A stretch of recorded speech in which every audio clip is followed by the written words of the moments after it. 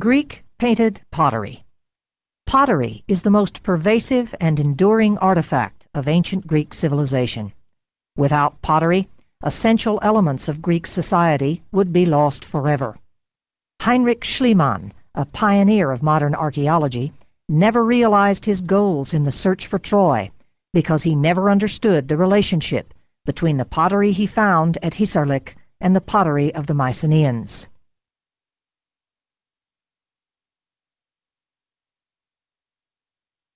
The Greeks used ceramic creations as the basic utensils of daily life. In turn, pottery itself was a significant commodity, and its development reflects the ebb and flow of the ancient Greek economy. It was also a significant expression of Greek art. Enterprising manufacturers, trying to penetrate wider markets, employed decoration to attract consumers of varying tastes, outlooks, and goals. As a result, pottery decoration was one of the forces in the evolution of Greek painting. The sides of pots were the canvases upon which Greek artists experimented in their development of shapes, color, and perspective. Following the lead of Greek sculptors, Greek potters perpetrated the ideals of form and order that were the basis of Greek classicism.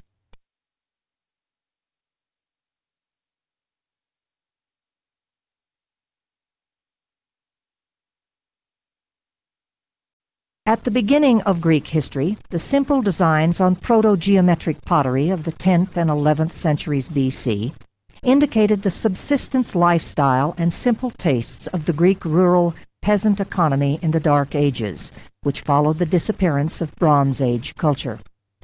As Greek society evolved, so did Greek pottery. Thus, by 750 BC, a clear change appeared in Greek aesthetics. Greek artists began probing for a medium which expressed their view of the world.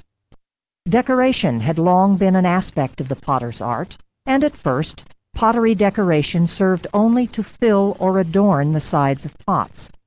In the fully developed geometric styles of the early 8th century, stacked bands of swirls, zigzags, and meanders had resembled the decorations of basketware, and this pottery probably fulfilled the same practical purposes. In an expanding market, however, geometric decorations were severely limited in their possibilities. Creativity and originality were restricted. Thus, meandering lines were replaced with repeated stencil-like representations of human or animal figures. The effect of repetitive animal stencils was still one of surface decoration without meaningful narration. Yet, in rearranging the boundaries of space, artists happened upon the discovery that vertical dividers broke up horizontal bands into distinctive panels, like windows in a solid wall, a compositional element that fit well onto the curving shoulders or long necks of Greek pots. These window-like spaces provided a view into the world, where a painter could illuminate any observer about the purpose of the vase or the fancies of the imagination. At first, highly patterned human and animal figures in silhouette filled individual panels with set scenes that were easily identified. Funerals and the heroic poses of battles and games are the most recognizable. They are reminiscent of the formulaic sequences used by Homer and the bards to describe the battles and banquets and councils of the great heroes. The oral techniques and accounts of the Iliad and the Odyssey could have been a source of inspiration, but with these two-dimensional silhouettes, artists employed an inventory approach. They conceptualized images as the products of their constituent parts, with no understanding of techniques such as foreshortening to portray perspective. Artists simply placed different body parts next to one another. Heads, usually in profile, were circles with a central dot for the eye. They sat on full frontal outlines of a torso supported by the profile of two legs. Three-quarter views were not attempted. Animals, such as horses or teams of horses with multiple parts, became single bodies with rows of repeated elements, a generic collection. Scenes were not specific. However, While the Greek artists struggled with how to create a truly representational figure on a flat surface, one point emerges: the Greek fascination with the human form and the human story. In fact, by the end of the 7th century BC, Greek pottery painting avoided nature scenes.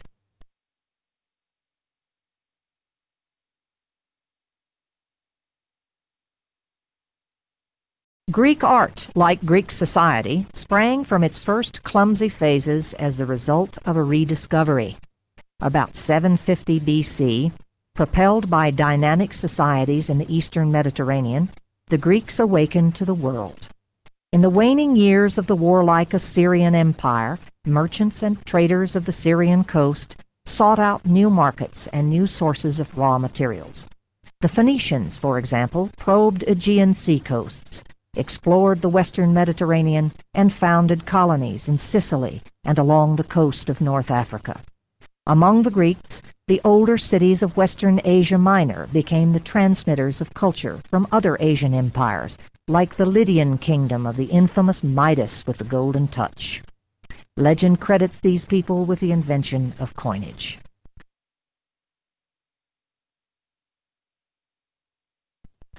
Corinthian potters were among the first to develop a commercial ware to exploit these new markets. From her position on the Isthmus of Corinth, Corinth was ideally suited to act as a depot for metals, luxury goods, agricultural products, and people moving both east and west. The clay of the Corinthiad had a delicate constitution, not suitable for large pots, but it served well as the containers for such things as cosmetic oils or powders. As a result, Proto-Corinthian pottery is small, and its decoration recalls the tastes of non-Greek, especially Asian, buyers. The old geometric technique of stenciling rows of figures in narrow bands encircling the pot worked well on the small Corinthian vases. To appeal to Asian tastes, the frequent use of floral designs and mythological figures like griffins or beasts such as lions were prominent. Figure work was still essentially in outline, but Corinthian painters began to experiment with colors: white, yellow, purple, and they explored the technique of scratching lines into figures to outline features and create detail.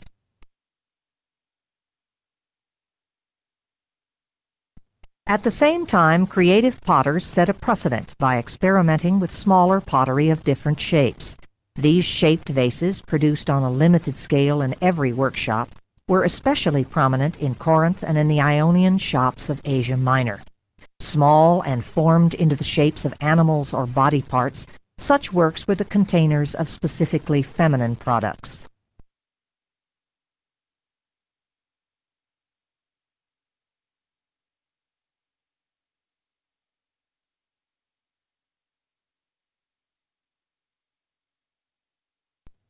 The significance of these early years of renewed contact between Greeks and the Mediterranean world goes well beyond changes in artistic techniques and design.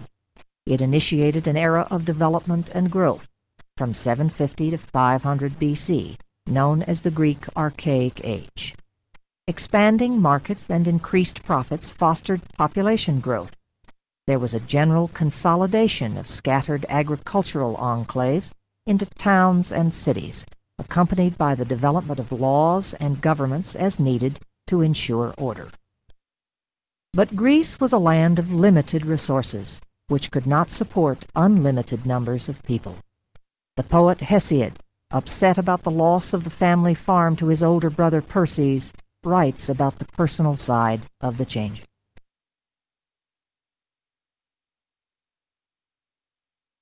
O Perses, store this in your heart. Do not let wicked strife persuade you, skipping work to gape at politicians, and give ear to all the quarrels of the marketplace. He has no time for courts and public life who has not stored up one full year's supply of corn, Demeter's gift, got from the earth. When you have grain piled high, you may dispute and fight about the goods of other men.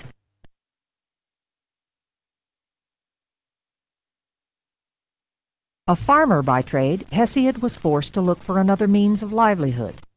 Faced with similar prospects, large numbers of young Greek men and women sought their fortunes in other places, and thus began a period of emigration and colonization.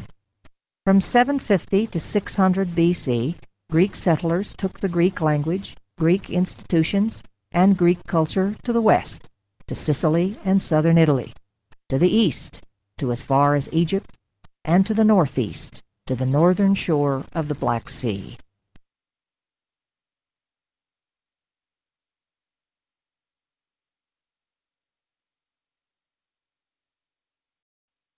Early on, Athenian potters energetically tried to compete with Corinthian dominance of overseas markets. Blessed with an abundant source of more durable clay, the Athenians flooded the market with larger pieces of pottery useful for storing or shipping consumables like wine or food grains. Size and shape were the attractions of Athenian pottery, because the Athenians were unable to surpass the quality of Corinthian decoration. The best Athenian figures were simple adaptations of geometric silhouette forms. Changes were minor, with the occasional use of painted outline figures, detailed with painted lines. And yet, in the struggle to compete, creativity appeared. Athenian figures were much larger. They were adapted to the shape of the overall vase, releasing scenes and images from the restrictions of vase encircling bands or confined panels. For example, this neck amphora is a typical Athenian piece. It has large, imposing figures of humans, animals, and gorgons, energetically posed. Some figures are in silhouette, while others are drawn in outline, all with the unnatural proportions typical of geometric styles.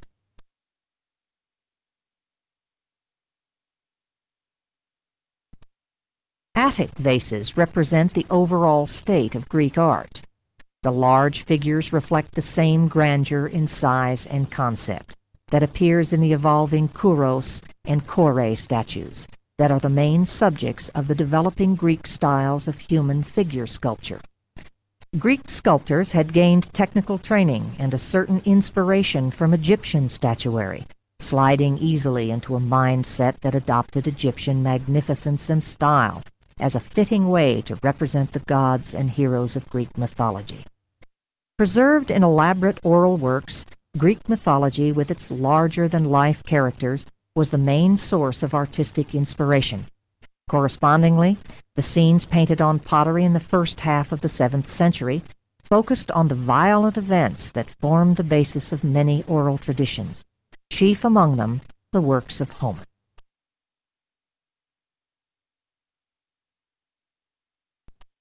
Greek art in the Archaic Age demonstrated a deep ambivalence toward violent circumstances. On the one hand, violence represented the toil, struggle, and uncertainty of life. The frequent scenes of battle with the horrible Gorgons, the Greek icon of life's woes, illustrate this. The same apprehension is evident in the work of Hesiod. He felt threatened by the order imposed upon the common man, by the heavy-handed force of stronger masters.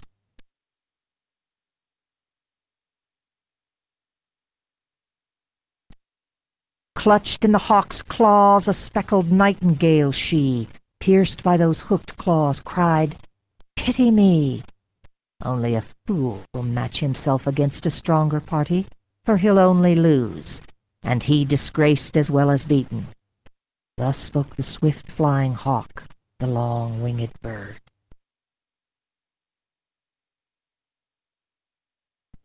On the other hand, as Homer often describes, it was in the heat and chaos of battle that one actually proved personal worth and obtained glory.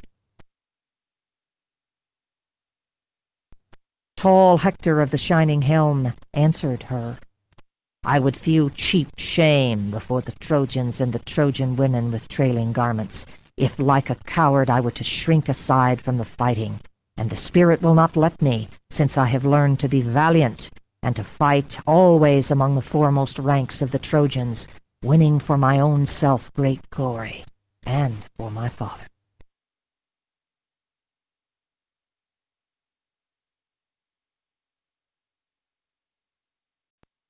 By the middle of the 7th century BC, The Greeks idealized an unemotional, direct, and severe view of the world. Order and control eased the uncertainties of existence. This was evident in the somber expressions common in Greek statuary. It is also reflected in the new style of pottery decoration that took over the market around 650 BC, Athenian black figure. The black figure technique consisted of dark paint, or, as with Athenian ware, a black glaze applied to the buff clay. Figures appear in silhouette, and detail was added by lines scratched into the glaze by a sharpened engraving tool. Separate colors were laid over the blackened silhouette, white for the flesh of women and red for men's beards. Unfortunately, color often did not wear well and has since disappeared from many pieces.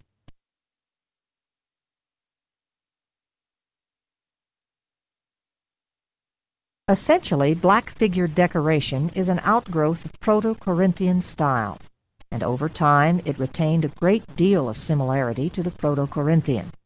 This is quite evident on a very famous early 6th century work, the Francois vase. This Athenian volute crater was found in Etruria, the region north of Rome, the Mediterranean's largest customer of Athenian products in the second quarter of the 6th century BC. Covered with dozens of small characters, the Francois vase retains the encircling bands which characterized Corinthian pottery. Figures are also in miniature, demonstrating the survival of the Corinthian miniaturist technique, but also confirming the suitability of black figure in recreating small, precise, incised forms. Here the bands of small forms fill the broad surface of a large vase with an anthology of generic experiences that are representative of the life of Achilles, only in their combination. Such small, simple figures, when standing alone, have no identity, and so the potter identified characters with printed labels. Eventually, as potters defined the elements of their craft and stylized the elements of their subjects, individual characters became known by fixed attributes, like the owl insignia on Athena's armor, or an easily recognized mythological scene like Heracles killing the Stymphalian birds.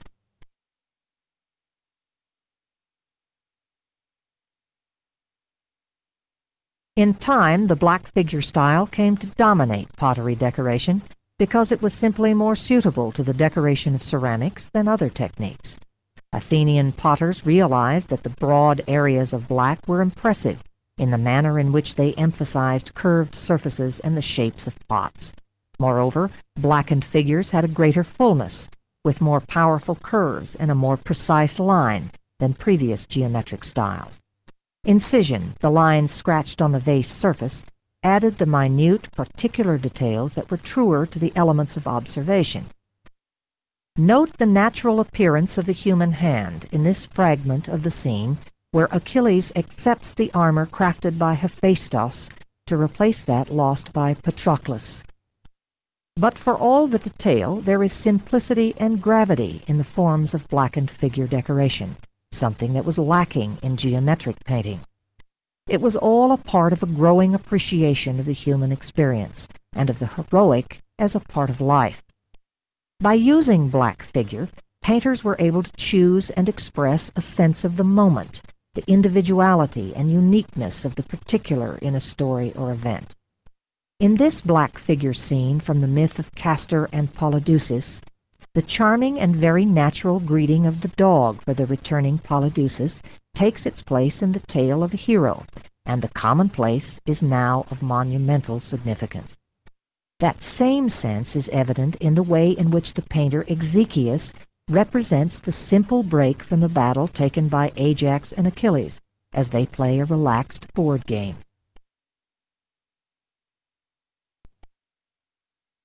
More and more, as the 7th century ended and the 6th century began, artists sought out the moment of life, and as they incorporated the life around them into the stories of heroes, they created one of the greatest sources of information about the day-to-day activities and practices of the ancient Greeks. This was true in sculpture as well as pottery. A great deal of Greek pottery served as decorated utensils. For example, part of the paraphernalia of male life was the kylix, the large two-handled cup found among the table setting of the symposium. Symposia were the formal dinner parties which served as the basis of the social life among men. Spartan society, for example, was notorious for its male dominance, and kylix-shaped cups are one of the few remnants of Spartan art. Typically, the outside of the kylix offered no more than a narrow band running around the piece, the kind of surface ideally suited to the design and detail of the black figure miniature. On the other hand, the interior of the kylix presented a round, flat surface, the perfect area for small scenes that could be confined within a narrow border, or as in many Athenian cups, a small tondo between fine concentric circles with wider borders, often filled in with colored design.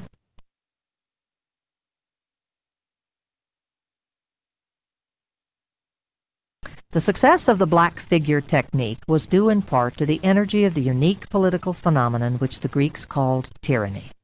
The Greek tyrants, whose methods of control resembled the political patronage machines of 19th century American political bosses, allied themselves with the growing merchant class and seized control by suppressing the clans that divided Greek society.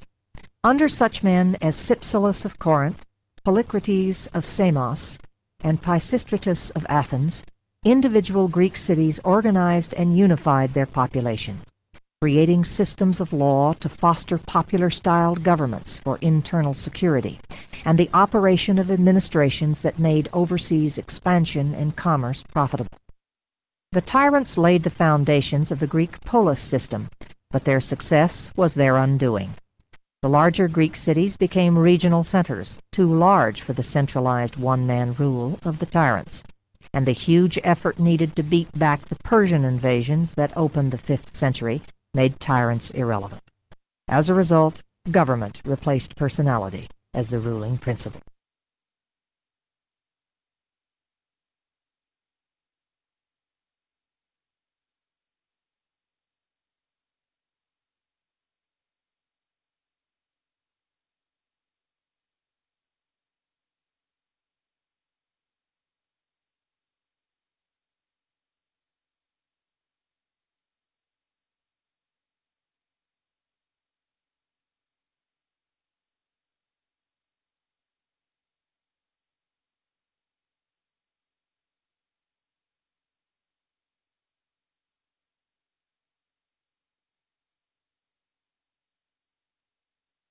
In Athens, the period between the death of Pisistratus in 528 BC and the Persian defeat in 479 BC is marked artistically by the success of red figure decoration, overtaking but not eliminating the older black figure styles.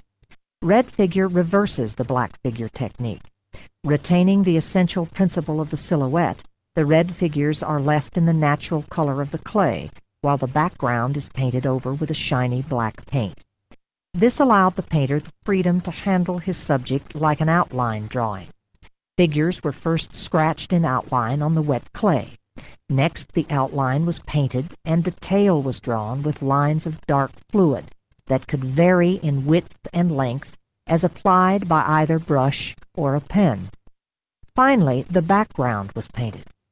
Red and black colors came out in the firing process through the introduction and withdrawal of oxygen and smoke into the kiln.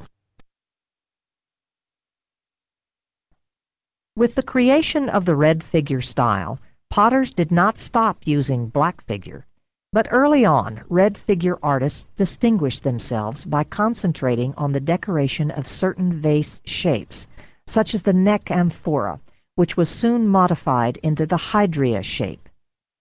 The use of decorative motifs also changed. The large areas of black surface were an elegant decoration in themselves, and so ornamental motifs and designs became accents relegated to component parts of the vase, such as handles, neck, and base, or they could serve as the borders and frames for figured scenes. No longer did ornaments fill the whole surface of the pot.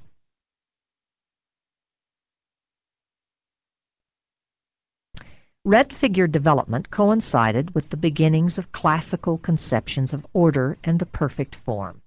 Greek sculptors were the first to develop the technique of representing the ideal human figure, and it took painting styles nearly a generation to catch up. The vase painter had to move away from the severe formalism of black figure with its incised details. This evolution of the sense of classical form and order reflects the essence of the Greek archaic age. The reestablishment of contact with the world, the changing social order, evolving democratic institutions, and the trauma of the Persian Wars reinforced the Greek sense of the uncertainty of life. Therefore, to understand the universe and to reproduce realistic images of its elements, Greek artists, like the great philosophers, embarked on the search for the basic elements of existence. The compelling force was the need for order. In the Greek mind, order brought understanding and stability. As a result, the goal of artists was to reproduce that idealized, ordered image that best expressed the stability of being.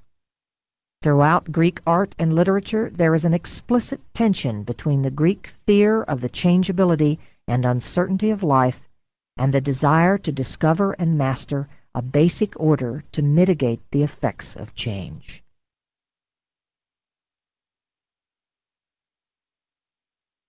In red figure pottery, the search for the ideal is first demonstrated in the concern for the three-dimensionality of the human form. While earlier work had shown bodies either fully frontal or in profile, often a combined frontal upper body and profile legs, the new style paid much closer attention to the actual line of the human shape. In red figure, there is often an attempt to depict the twist of the body by the utilization of the three-quarter view. As in this piece, the body moves up from a near profile of the buttocks to shoulders, just short of a full back view. So, while still somewhat schematic, body lines did correspond to something in nature.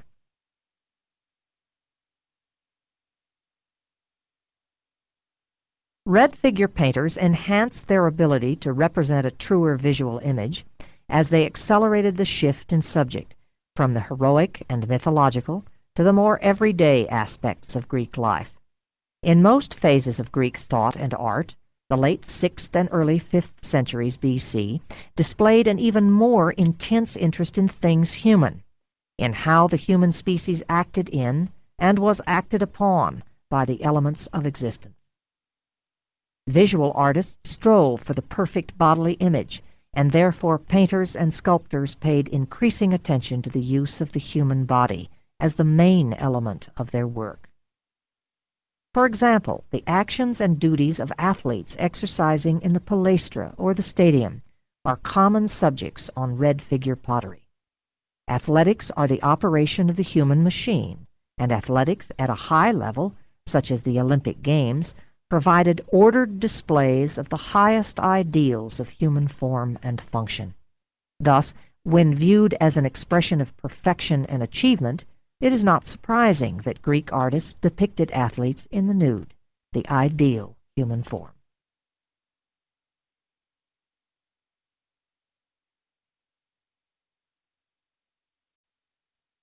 Of course, in Greek society, women did not participate in idealized activities such as public athletics. Nevertheless, attempts to depict the female form also had a distinct effect upon Greek artistic development, and the artistic images of women tell us a great deal about the place women occupied in Greek society. In many ways, the lives of women were the embodiment of daily life, so women were commonly represented performing routine chores. Popular as well, especially on wine vessels preferred by men, were scenes of prostitutes and female companions, the hetairai. In Greek society there was a tremendous gulf between the lives of men and the lives of women, and the social gap between men and women is obvious in Greek painting. The drawings of women's bodies did not exhibit anatomy in the same way as the depictions of men. Female bodies were frequently less detailed, lacking the refinements of muscular detail that were drawn on male figures in lines of thin glaze. Instead, artists more often experimented with the decorations of female figures, elaborating upon the minutiae of hairdos or the folds and adornments of female clothing, and thereby improved their knowledge of shape and color. For example, late in the evolution of the red figure style, clothed figures often had the body drawn through the garment's material, and yet there is in such pictures a sensitivity to the feel and shape of clothing hanging from the shoulders, draped over extended limbs, or hugging the curves of the body. In the 1st century A.D., the Roman polymath Pliny the Elder remarked on the soft appearance given to painted drapery and colorful female headdresses. In such things Pliny caught a glimpse of the naturalness of life that marked the end of the stiff formalism of archaic art.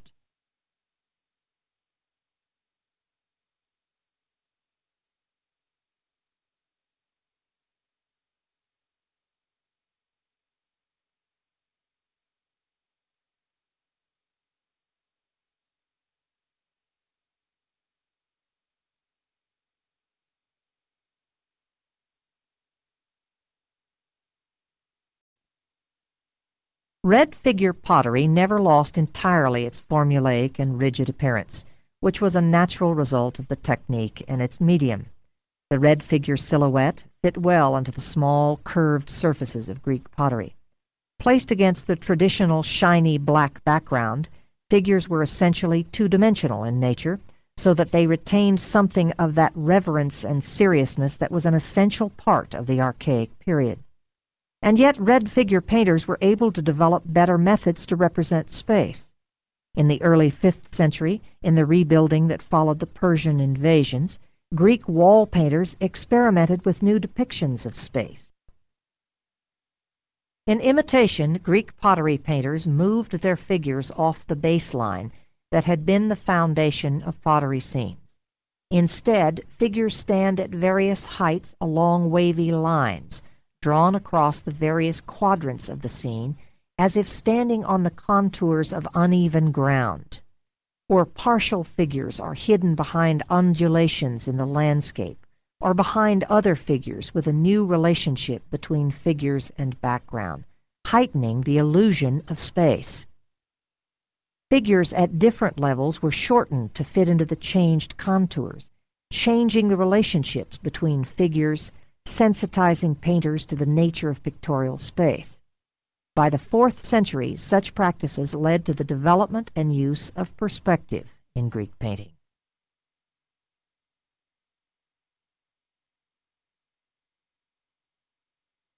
The changing nature of space, like the emphasis on the happenings of every day and the experimentation with decoration, enhance the individualistic nature of painted figures.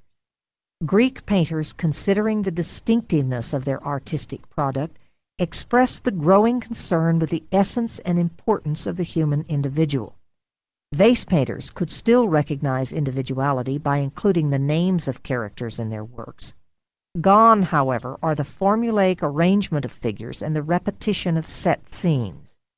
In their place are expressive figures and distinctively crafted scenes.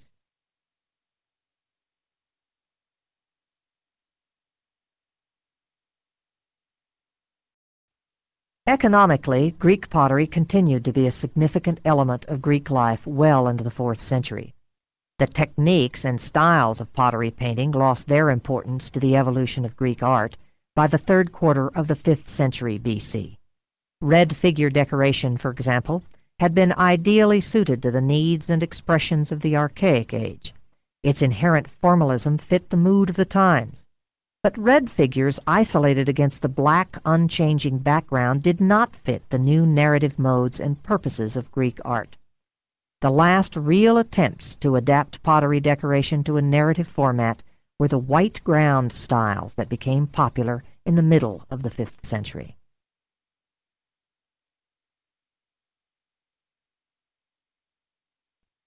The white ground technique worked against a whitened background, and, simply put, it presented something like a blank canvas against which the painter could work.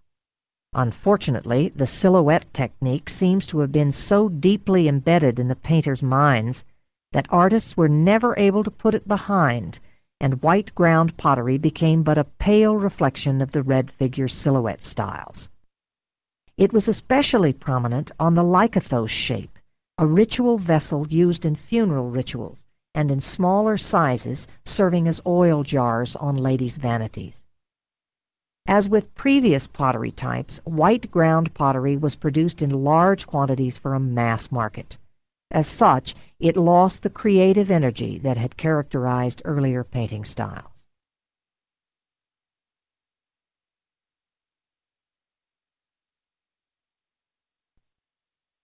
The real impetus for Greek pottery decoration had come from the developing attitudes and energies of the Archaic Age. In its formative stage, the Greek identity was searching for its place in the cosmos. Trade and emigration characterized the Greek position. Life and identity were still simple and uncertain, and black figure and red figure painting styles, with their basic silhouettes, reflected those perceptions. By the 5th century, as Greek civilization defined itself, Greek identity became too complex to catch in an outline. And so, the creative energies of Greek painters sought other mechanisms, in architecture and mural painting, to express their visions of life and reality.